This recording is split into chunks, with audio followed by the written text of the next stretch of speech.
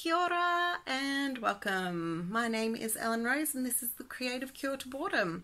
I've created this channel to share and explore some creative approaches to art using everyday materials you can find in your own home. The hope is that it makes the current lockdown and isolation situation just a little bit more tolerable. Today we're going to have a look at turning shaving cream into marbling. We're also going to do a little bit of Zentangle on top of that and a little bit of weaving with the paper. You'll also notice a tiny pair of hands helping me out. That is my wonderful nephew Bryce. He's helping with this activity. I hope you enjoy.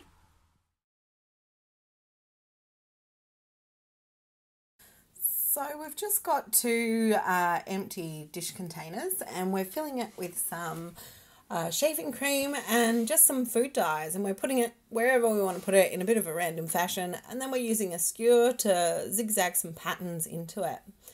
Now when we put the paper onto it, it'll absorb straight away, so we can scrape that straight off right after we push it in, and that ink is set to the paper. So we'll put them to the side and we'll start on our second. So same thing, we're just going to scrape off a little bit of that excess foam, and we're going to put some new colours on. We're going to wiggle it around and then we're going to print again. It's a really straightforward marbling process. I do have an extra bit of cardboard there on the side that I can scrape off the excess into for our third round. You can use different sizes or make them differently. And you can see I'm just using a spatula to clear some of that excess off. The spatula is great for clearing off the excess shaving foam from the pieces of paper as well, because it's nice and flat.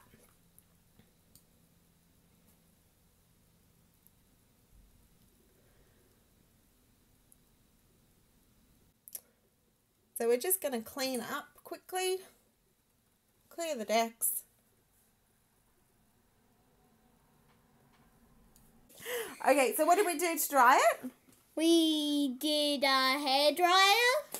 Awesome. And why do we want to dry it? So you don't smudge it. And now we can start with our design side of things. So you can see I've made some lines on the back there, and we're just cutting them up into the same sort of width pieces. And we're using two of our prints for this.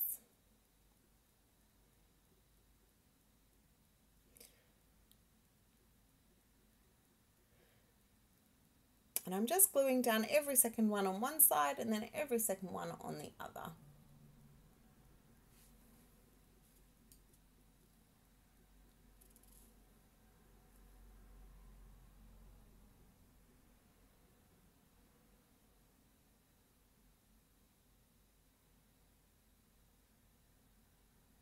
As we thread them through, we're just doing the opposite of the one that went before.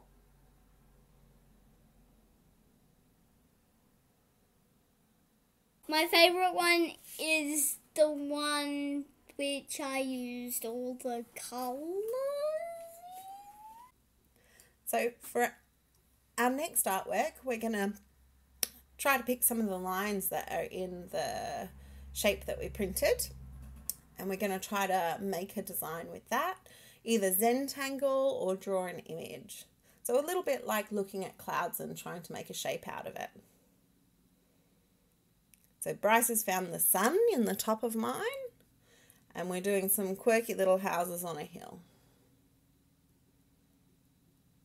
And Bryce has done a Decepticon ship. He's outlined the whole of his green sort of patterning there, and has decided that a wombat needs to live in the ground in my one.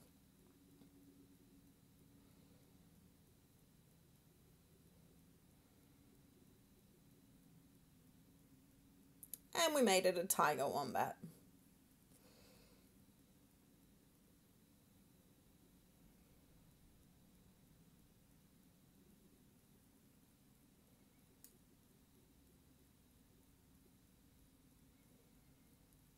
So if you haven't tried Zentangling before, it can be really therapeutic. It's a really nice way to zone out.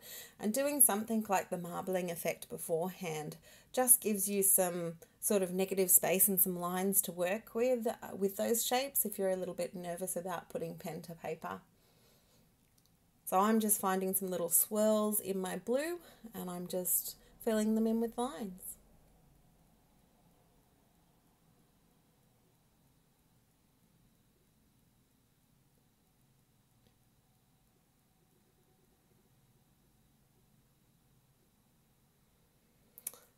So I decided to do another illustration of Zentangles in perhaps a little bit of a clearer fashion with one of the offcuts from Bryce's first piece, from the weaving piece. And you can see I'm just using the white space there to make almost like a grid.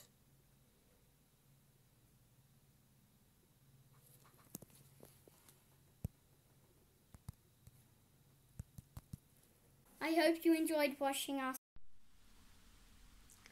So these are our final results. So I'll focus on the weaving first. As you can see with my weaving on the right, I've tried to be quite neat with it. So I've used all of both pieces of paper and have really tightened up those squares against each other. But I think it's far less interesting than Bryce's. So I think by missing out strips, so you have this gap in this right side, and also using the strips in a bit more of a varied fashion, you get some really interesting mark making happening. So I'd recommend maybe trying to experiment with not being so neat and tidy and straight and ordered, but maybe just giving into a little bit of experimentation.